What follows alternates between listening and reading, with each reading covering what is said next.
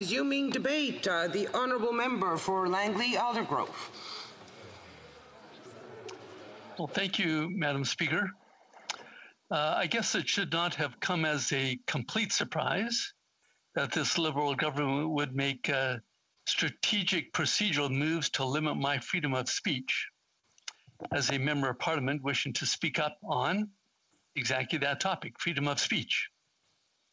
I've heard from so many of my constituents that they were shocked at this government's attempt to limit their freedom by regulating the internet, which until now has been a newfound tool of freedom of expression. People are starting to understand what the term net neutrality means, and they want it protected.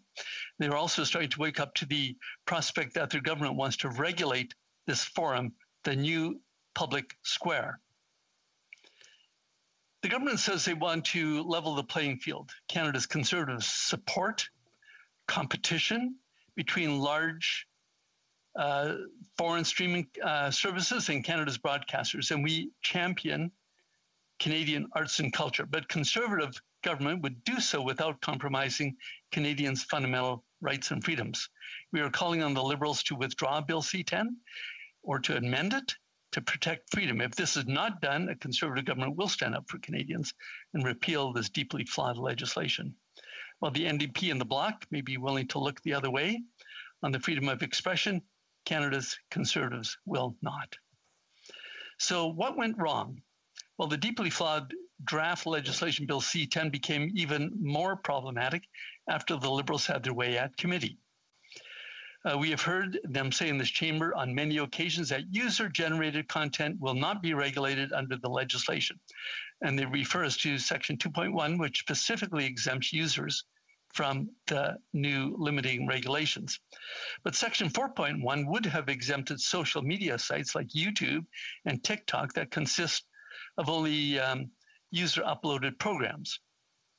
Except that in committee, the Liberals voted down this very important freedom of speech protector, even though their original draft legislation contained it. So where does that leave us? Well, people using the internet, speakers, are exempted from the platforms, are exempted, but the platforms they use are not.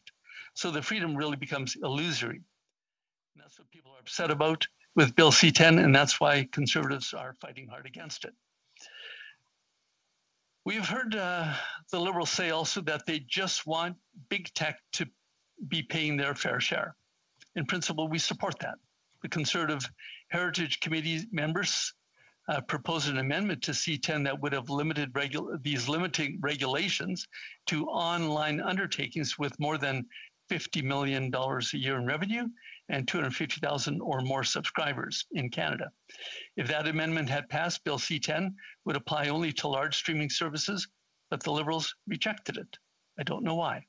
This is a common sense compromise put forward by the Conservatives to save the initial intent, the integrity of this legislation, while still protecting Canadians' freedom of expression. Now, we've heard quite a bit about this. The idea of the CRTC regulating traditional media for Canadian content is deeply entrenched and widely accepted in Canadian culture. So why not the internet too, which arguably is becoming the new preferred media? At first blush, that may make sense, but here's the problem. The legislation would regulate Canadian content by means of discoverability regulations that would require social media sites to, like YouTube, to change their algorithms to determine which videos are more or less Canadian, all depending on a bureaucratic's opinion as to what is sufficiently Canadian. We say, let the market decide. This is not what the internet is, and that is not what Canadians want. We're hearing hands off. We're hearing about the democratization of the freedom of speech. The internet is a new invention, and it has given people, anybody with a computer, anybody with an iPad, anybody with a smartphone, the ability to publish on the internet and to be heard. And it has led to the success of many, many artists, including Canadian artists. So does that mean that the internet and the content posted on it should not be regulated at all? Well, of course not. The internet is subject to all laws of general application, such as laws against promoting hatred, laws against inciting violence. There's laws for protection of children. There's laws against slander and libel, just to name a few. Our freedom of speech, as protected by the Canadian Charter of Rights and Freedoms, is not unlimited. As my law professor explained to us in our first day of constitutional law, the freedom of expression does not give a person the right to yell fire in a crowded movie theater. Section 2B of the Charter says everyone has a fundamental freedom of expression, but Section 1 of the Charter says that those rights and freedoms are subject to such reasonable limits prescribed by law as can be demonstrably justified in a free and democratic society.